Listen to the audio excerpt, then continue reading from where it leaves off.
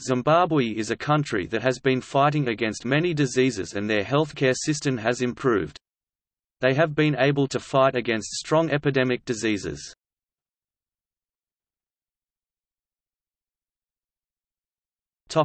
Health status.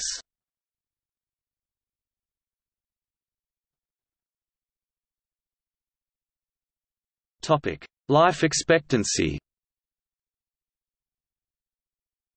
Zimbabwe had an average life expectancy of 55.68 years according to the 2014 CIA estimate.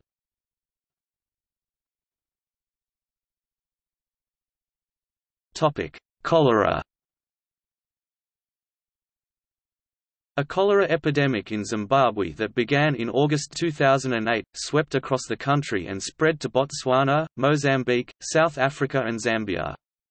By 10 January 2010 there had been 98,741 reported cases and 4,293 deaths, making it the deadliest African cholera outbreak since 1993. The Zimbabwe's government declared the outbreak a national emergency and requested international aid.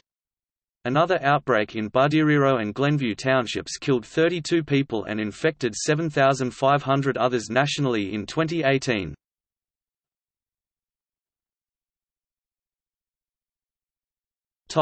HIV/AIDS. Zimbabwe was and still is one of the countries that have been strongly afflicted by HIV/AIDS. Many of the males were affected, hence leaving many widowed females.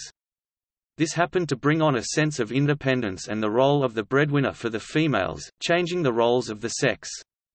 The immensity of this health issue can be clearly determined through this particular statistic: 1 in every 5 children are orphaned due to the HIV/AIDS crisis, making an overall number of approximately 1 million orphans due to AIDS in 2011. The use of a 4-question survey administered to large numbers of children may reduce the number of children put through the invasive medical test for HIV, and therefore save money. In 2011, the number of people living with HIV/AIDS reached approximately 1.2 million, when Zimbabwe had a population of approximately 12.75 million at that time.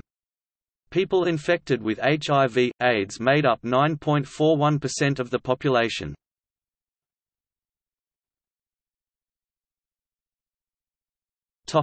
Tuberculosis.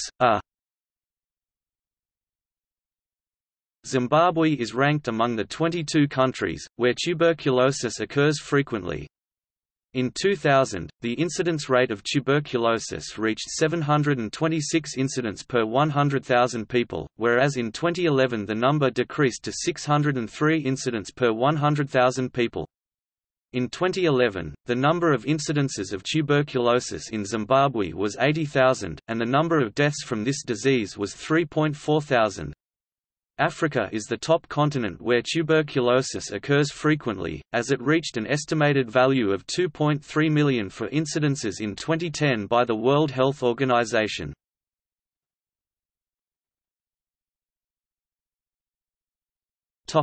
Maternal and child health. According to the UNDP, Zimbabwe has 8 Millennium Development Goals. The fourth is child health. Zimbabwe's infant mortality rates have been decreasing.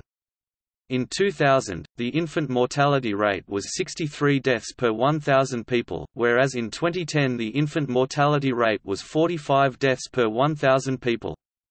This is an optimistic result from the goals that the Zimbabwean government, the Ministry of Health and Child Welfare, has set up, in order to decrease the infant-child mortality rates.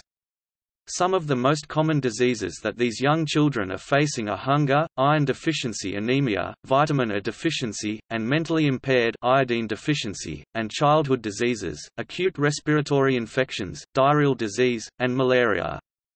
Among these, the most common disease is 35,000 children suffering with mental impairment disabilities due to iodine deficiency. Many of the commonly occurring diseases which often lead to death are regarding hunger. Nutritional deficiencies are causes of much infant mortality in Zimbabwe.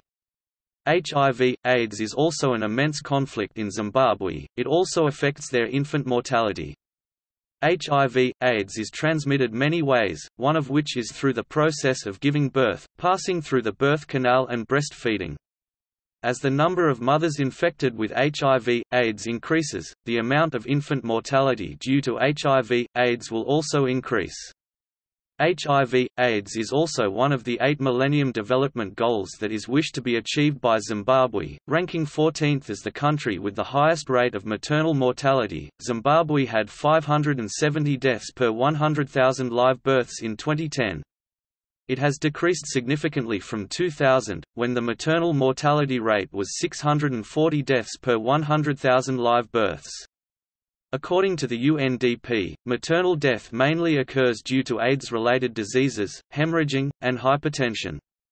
In many cases, the pregnant women and mothers lack in iron, causing iron deficiency anemia. Some women also deal with neural tube birth defects, all of these which may be passed on to their children.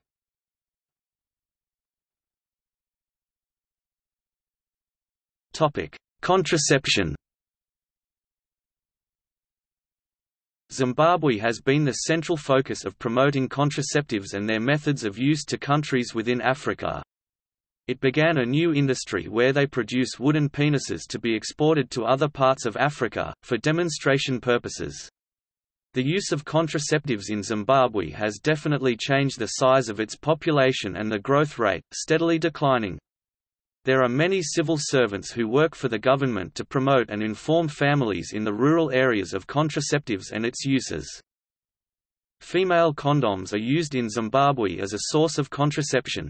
Their use is approximately 94 to 97% more effective in decreasing the risk of becoming infected with HIV, as compared to male condoms. It has been tested in Kenya, Thailand, and the United States of America that female condoms are more efficient in terms of protecting the genital areas from becoming infected with STDs and STIs as compared to male condoms.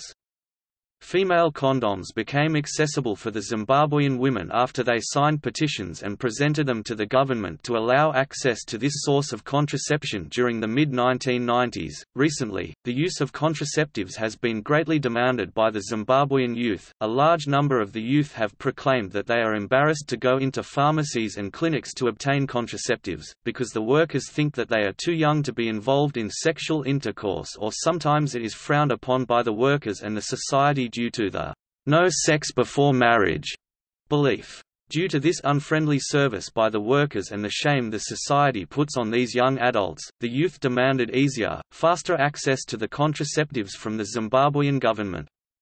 This indicates that the use of contraception is occurring in many parts of Zimbabwe, hence explaining its falling population growth rate. It also shows how truly Zimbabwe fulfills its duties as the country to promote contraception to other parts of Africa.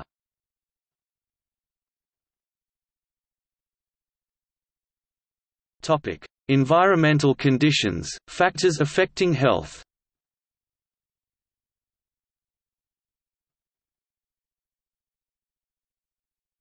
Topic: Water pollution. The state of water and its cleanliness in Zimbabwe is at its lowest. The nature of water and its function as the crucial element of life is known as the opposite for the people of Zimbabwe. In Zimbabwe, water contains not life but life-threatening diseases due to contamination from industrial works. One of the major origins of water pollution is Zimbabwe's small industry of mining. By mining for gold, platinum, and other precious, expensive metal alloys, mining makes up for 1/3 of the earnings from Zimbabwe's exports. Although the mining industry is a profitable method of income for Zimbabwe, it is responsible for the many causes of water pollution. As they mine for precious metals, the miners are successful in finding them but also unfriendly guests of zinc, iron, nickel, copper and cobalt metals. An excessive amount of these metals in water deteriorates the health of humans but also the lives of animals and plants, hence it is dangerous for any type of organisms to consume. For example, intakes of excessive zinc may cause internal organ damage and reduce the immune system's function. Although zinc is a major nutrient supplied with food, an excessive amount of it is harmful. Other diseases that occur in Zimbabwe due to water pollution are cholera, typhoid, infectious hepatitis, giardia, salmonella, and cryptosporidium. However, despite all this, because water is needed and the people of Zimbabwe are becoming more vulnerable and desperate, they consume this greatly contaminated water, hence, contamination-related health issues and epidemics arises.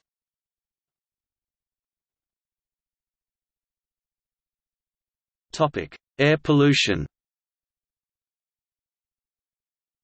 Air pollution is also a growing problem in Zimbabwe, due to industries, poor waste management and transportation. The World Health Organization has set up a limit for the emission of sulfur dioxide to 20 micrograms per cubic meter 24-hour mean. In Harare, Zimbabwe, that limit has been exceeded to 200 mg per cubic meter. This is only the beginning of the reality of the air pollution in Zimbabwe, especially in its capital, Harare. The release of sulfur dioxide is harmful to the life of humans and other organisms. The inhaling of sulfur dioxide leads to lung diseases, breathing difficulties, formation of sulfurous acid along with the moisture of the mucous membranes causing a strong irritation and prevents the respiratory system's role in defending the body against foreign particles and bacteria. Hence, it can be concluded that the inhaling of sulfur dioxide is tremendously detrimental to the life of organisms.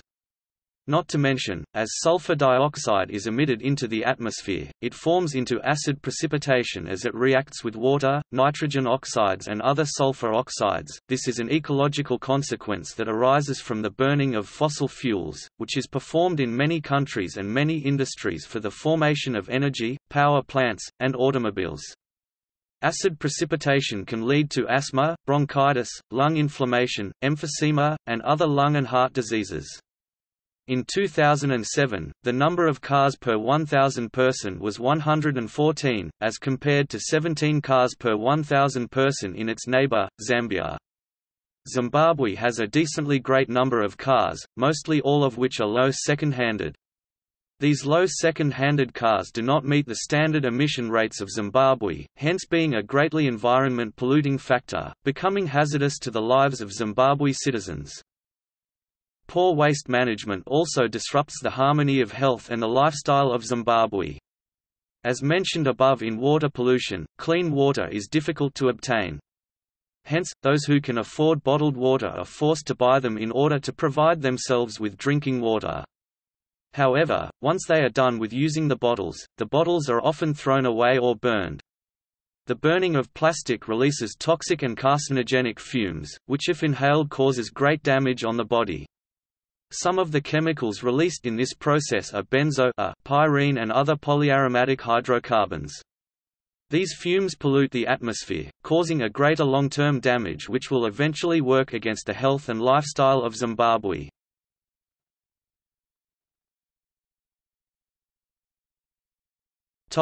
See also: